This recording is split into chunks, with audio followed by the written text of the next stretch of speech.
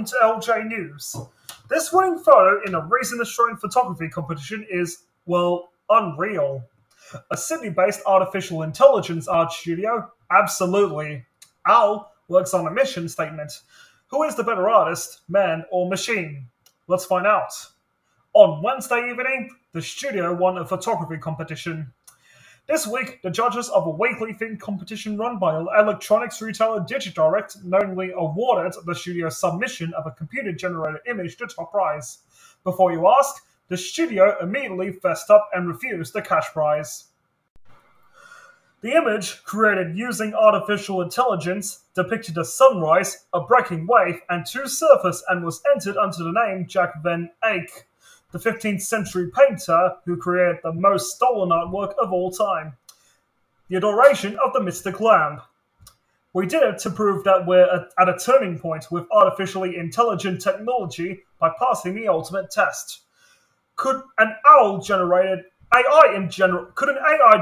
image not only slip by unnoticed, but actually be awarded by the top prize by a photography expert? The answer is resoundingly yes, the studio said. Recently, we have seen ChatGPT pass law, business and medical exams, but no one has been discussing the impact that AI will have on the creative industries. But considering the award winner was created on an inner Sydney couch, miles from the beach, should creators be worried?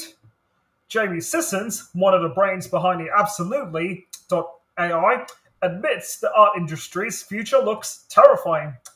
A keen photographer and filmmaker himself, even snagging awards using traditional methods, Sissons said his AI creations had outdone his human-generated work.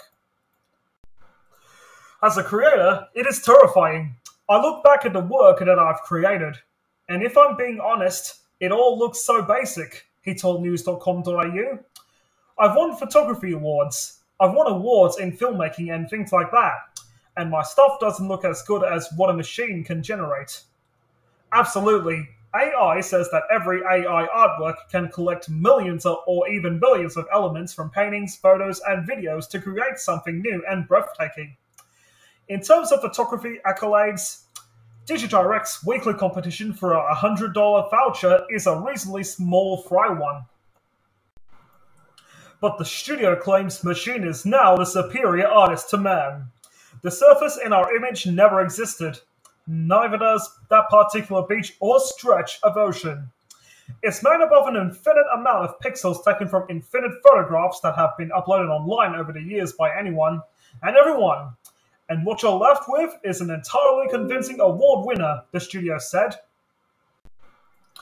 History may look back on our little photography experiment as a turning point when we started to notice the new world we're living in. The award-winning image, which the studio aptly named the most stolen photograph of all time, raises questions about AI's impact on the creative industries and the future of art and creativity in a digital age, something that the studio says has not been wisely discussed. And it's not the first AI-generated image to take out a controversial prize in the art scene. In August 2022, a game designer from Pueblo West, Colorado, Jason M. Allen, sparked debate after winning the first place in the digital art category of the Colorado State Fair Fine Arts Competition in Emerging Artist Division. Allen's award-winning image challenged the traditional definition of art and raised questions about the role of artificial intelligence in creating art. However, his entry was not done as deceivingly as Absolutely AI.